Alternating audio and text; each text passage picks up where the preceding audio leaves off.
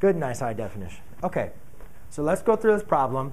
On this one, for this problem, I ask you to find all intercepts, right? And I ask you to find all the x and y intercepts. So Jacob, what you're going to want to do, can we all come in agreement, ladies and gentlemen, when I ask you to do this on your quiz, because you have your 4 answers or your 4 problems, when I ask you to do this, can we all come in agreement to find the vertical asymptote first?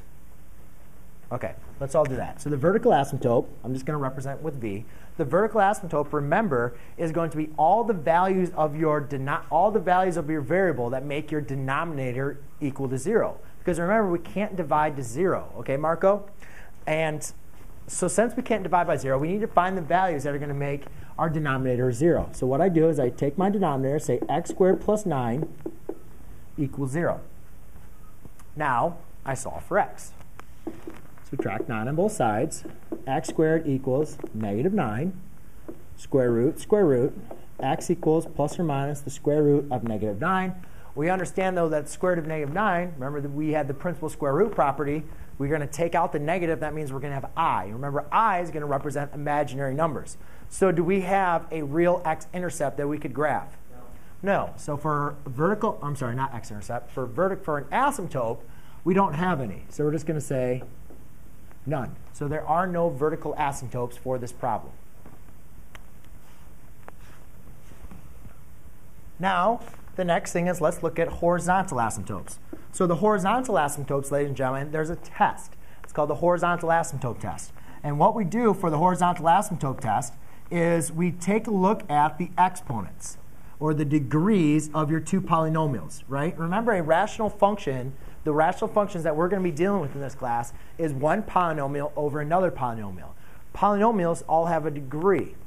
And the degree, remember, is your largest exponent of your variable. So what we look at, n is going to be the exponent of my numerator.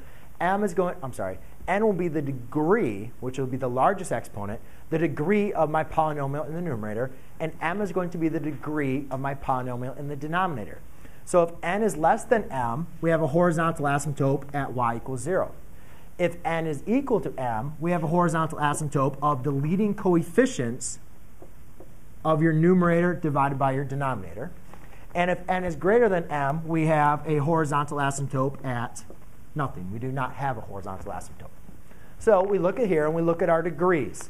The degrees for both polynomials is 2. So therefore, we're going to be dealing with this situation, right?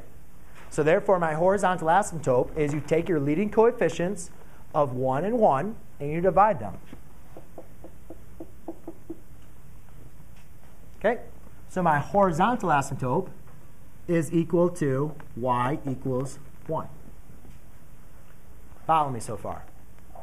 We good? OK. So that's to find the vertical and the horizontal asymptotes. Now I'm going to erase this because the next thing we need to do is the next thing I asked you to find the x and y intercepts. So there's 2 other terms for this, x and y intercepts. To find the x-intercept is when y, or your f of x, equals 0. And your y-intercept is when x equals 0. So x-intercept is when your output value equals 0. So we just put a 0 in for that, and we get x squared over x squared plus 9. In contrary, the y-intercept is when x equals 0, so it looks like this. F of x equals 0 squared over 0 squared plus 9. All right? So now we just need to evaluate. Remember, how do we get rid of a denominator? When we have a fraction, Michael, we multiply by x squared plus 9. Therefore, we get 0 equals x squared. Take the root. X equals 0. Cool? So therefore, we can say the x-intercept is equal to 0. And then I asked for the y-intercept. Well, we evaluate 0 over 9, 0. Okay? And that's all I asked for that one problem, right? X-intercepts and vertical and horizontal asymptotes. So again, your vertical asymptote was none because we had to take the square root of a negative number. Horizontal asymptote was the ratio of your leading coefficients, which was 1. And then our x-intercept was at 0.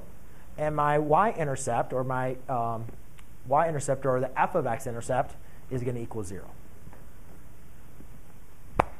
Any questions on what I did? Nope. You guys are going to do this for every single problem.